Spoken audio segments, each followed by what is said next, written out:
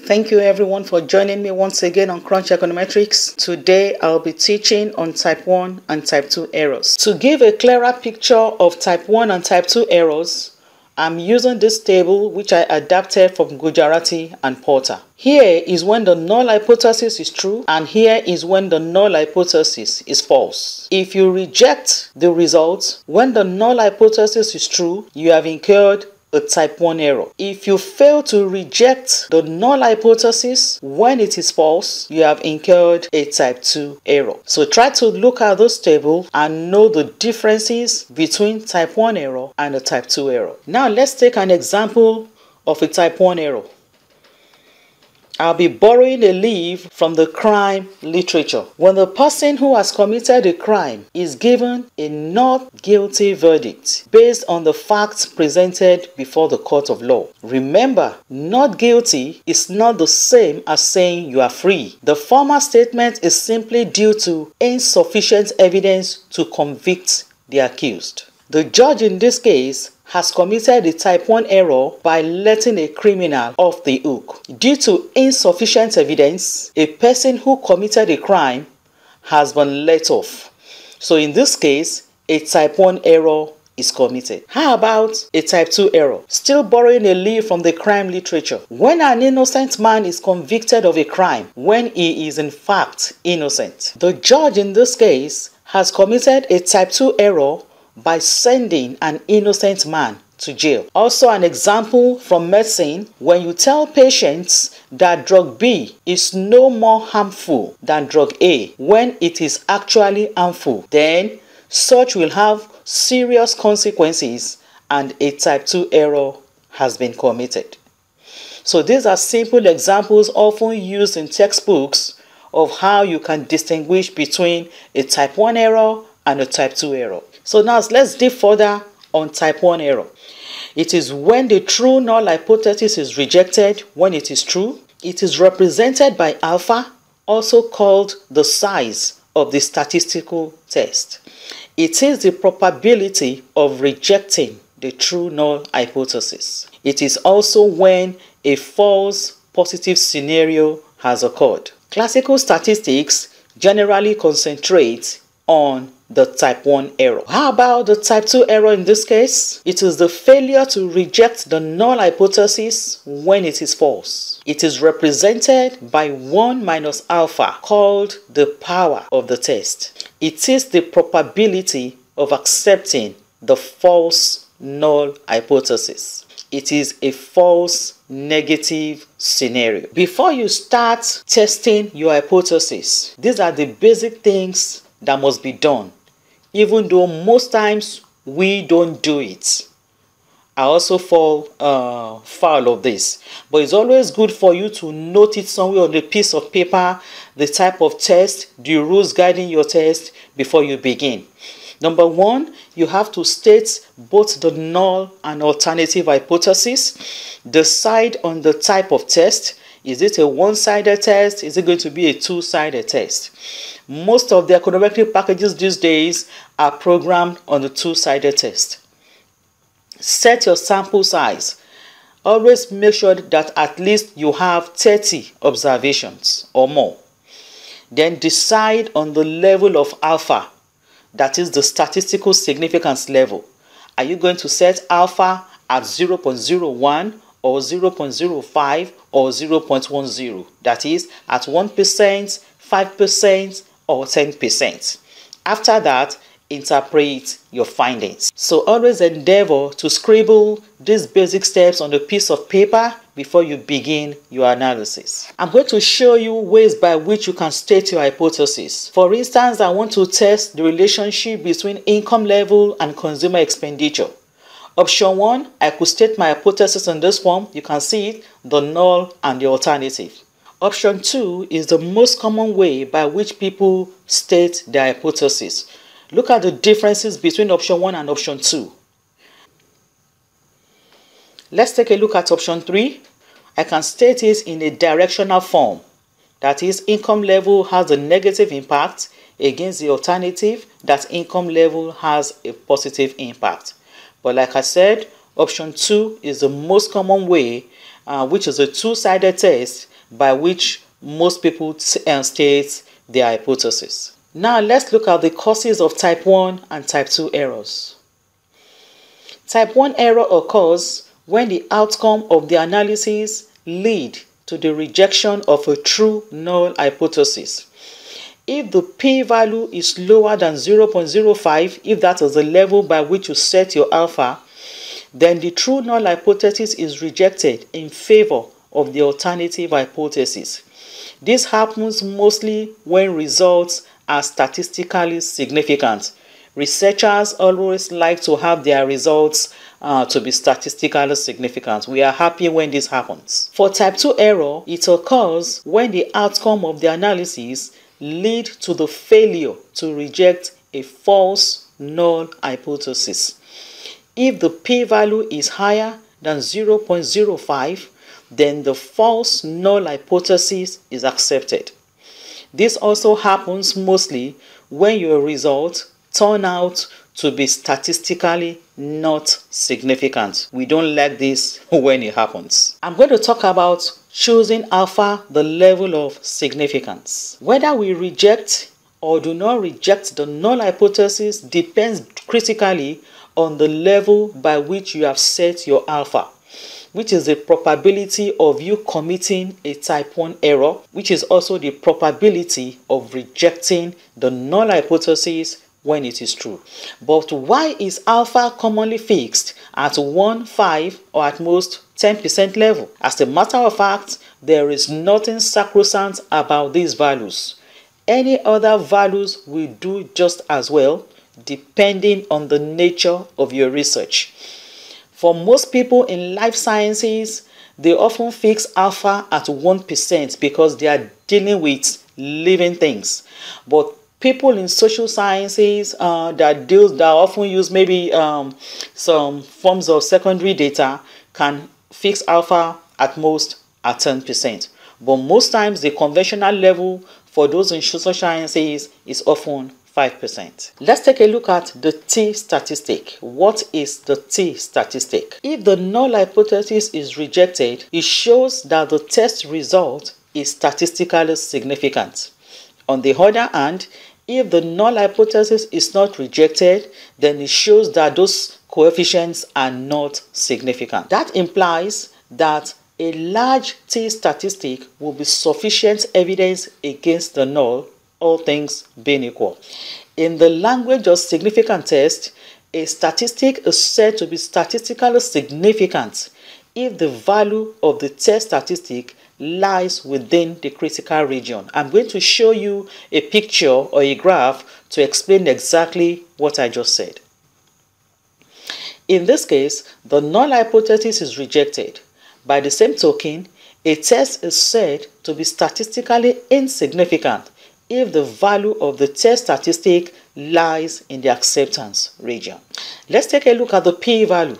The p-value is also known as the observed or exact level of significance or the exact probability of committing a type 1 error. More technically, you can say that the p-value is defined as the lowest significance level at which you can reject a null hypothesis. It is also the p-value that gives statistical relevance to the t-statistic. If you take a look at this table, you can see the point at which the p-value will give strong or weak evidence against the null hypothesis. If the p-value is higher than 0.10, it means evidence against the null is weak or does not exist. If the p-value lies between 5 and 10%, it shows that the evidence against the null hypothesis is moderate. If the p-value lies within 1 and 5%, then there is strong evidence against the null. And if the p-value is lower than 1% or equal to 1%, then there is a very strong evidence to reject the null hypothesis. So the p-value gives you the smallest evidence by which the null hypothesis can be rejected. Now let's take a look at this plot. To your left is a one-tail test using alpha at 5%, and to your right is a two-tail test fixing alpha at 0.05. Now here is a rejection region for the one-tailed test. If after performing your analysis and the test statistics falls in this region, then you are going to reject the null hypothesis for the one-tailed test. If it's for a two-tailed test, which is going to be the outcome from all these econometric packages, and your result happens to fall in the rejection regions, then you are rejecting the null hypothesis. Let me emphasize again, for this plot, alpha is at 0.05. You can see it up here. I was able to pull up these plots from Wooldridge textbook. So these plots are based on a 5% significance level. Now, how can type 1 and type 2 error occur using these plots?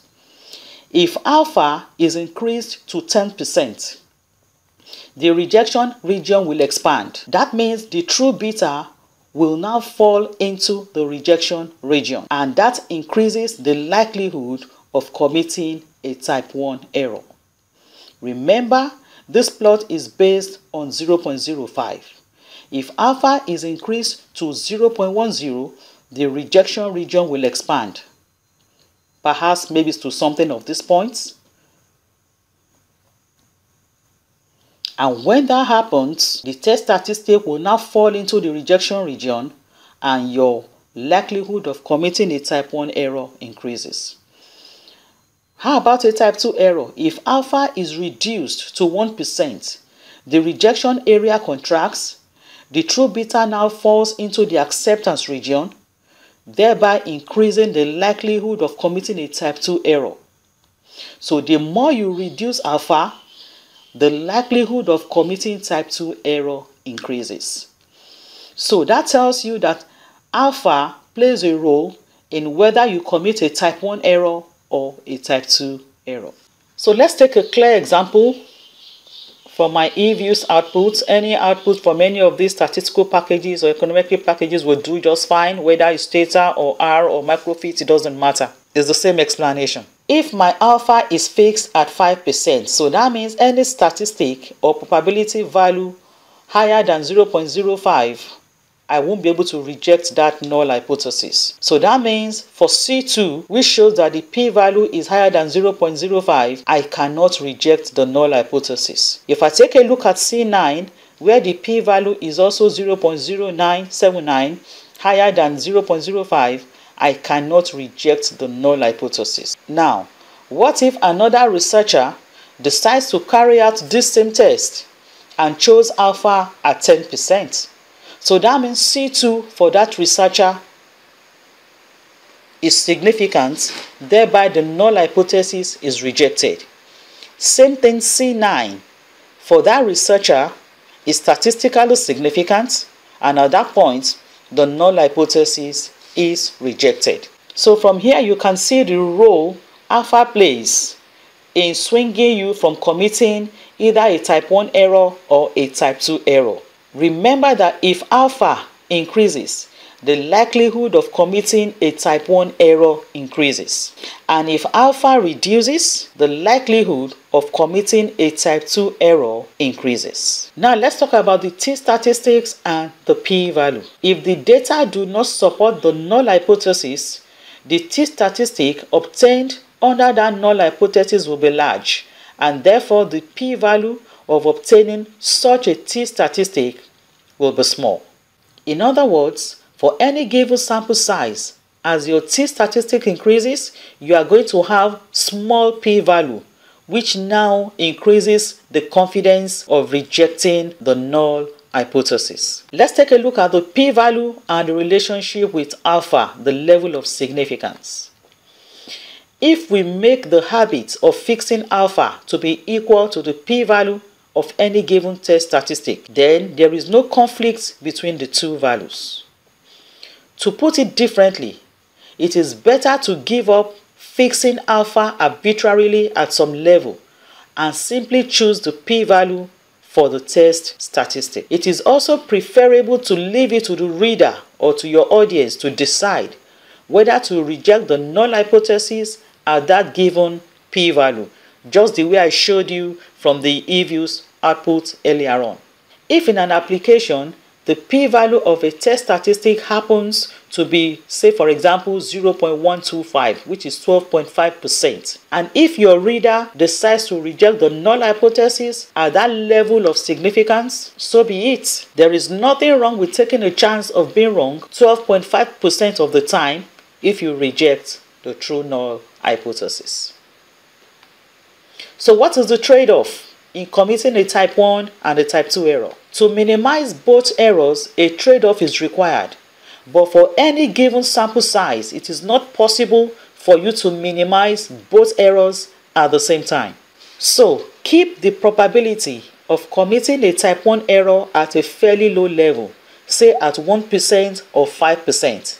Anything higher than that will lead you to commit a type 1 error. Likewise, minimize the probability of committing a type 2 error as much as you can. What will be the decision consequences? This is actually important for research involving medicine and life sciences. For type 1 error, when the true null hypothesis is rejected, it will lead to grave consequences. For type 2 error, failure to reject the null hypothesis when it is indeed false will have dire consequences. In my opinion, committing a type 2 error is worse, but I leave it to my audience to take their own positions. Thank you for staying with me. I've come to the end of the topic on type 1 and 2 errors. Most of my tutorials and lecture notes, I got it from Gujarati and Wooldridge. I will recommend you to read further or pick up any basic econometric textbook to support the understanding you got from my video. Please, like I always say, video tutorials cannot be replaced with reading. Read up to deepen your understanding. Thank you for watching. Thank you for supporting my channel. Thank you for making me to hit the 1,000 subscribers. That was good. And now I need you to make me hit the 4,000 hours. I appreciate those who have shared my videos. Please don't go away. Crunch Econometrics is dedicated to beginners and those who are willing to deepen their understanding of the application of econometric tools. I'll be right back with more interesting videos.